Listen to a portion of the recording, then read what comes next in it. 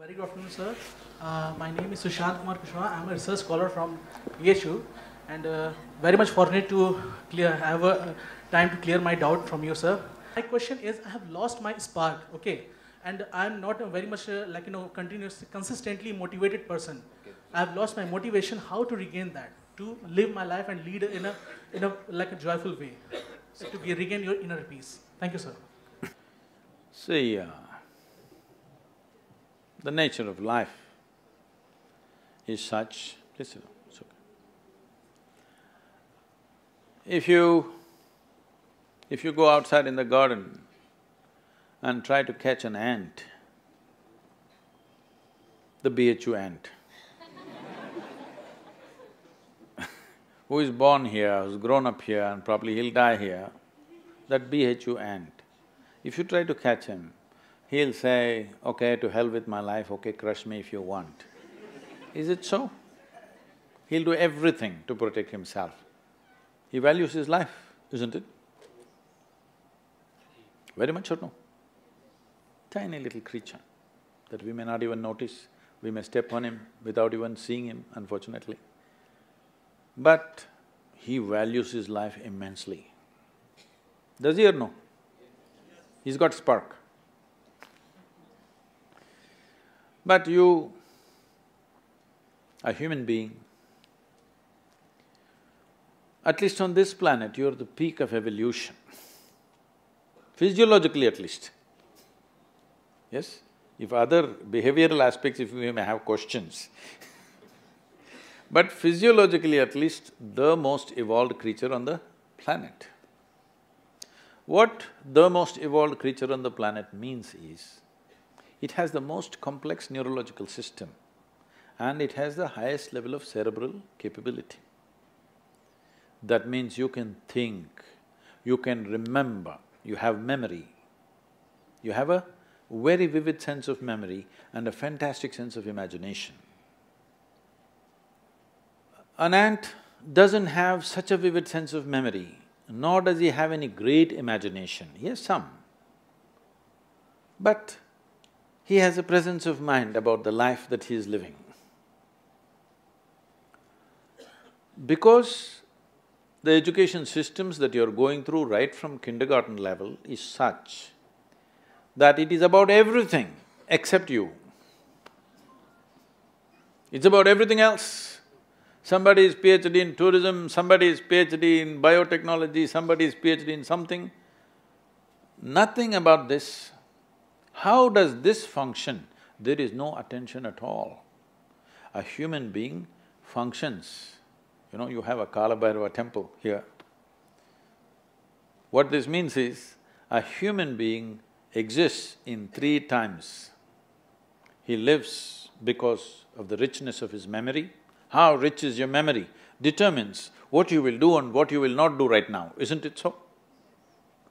So memory is important, the present experience is important, and how vivid is your imagination for tomorrow is very important. Right now the problem is, these things have all gotten mixed up because discipline of faculty has simply not come. Nothing has been taught to our children that there needs to be… Discipline means people think English kind of discipline, walking like this like idiots.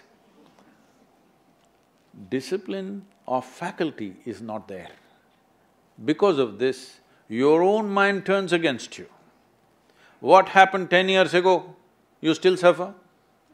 Hello? What may happen day after tomorrow, you already suffer? Because there's no discipline of faculty. You don't know how to use your memory, you don't know how to use your imagination. Your memory makes you suffer, your imagination makes you suffer, and you think you're suffering your life. You are not suffering your life, you're only suffering the 2 greatest faculties of being human, vivid sense of memory and a fantastic sense of imagination, isn't it so? If you suffer the greatest faculties that you have, what can we do with you? If you suffer an ailment, understandable. If you suffer a disability, understandable. If you suffer your ability, hopeless case. Yes or no? You're suffering your capabilities. If you're suffering your disability, it's all right. You're suffering your capabilities. I must tell you this, about 4–5 months ago, I think, you might have seen it on the news, a young lady, 34-year-old lady, who was a television anchor in Hyderabad, jumped off the 5th-floor window, killed herself, left a note, "Nobody is responsible for my death, my brain is my enemy." How many million years it took to get this brain to this size, and now it becomes your enemy? She articulated this, but this is true with almost 90% of the human beings. They are suffering their own intelligence, isn't it? If you take away half their brain,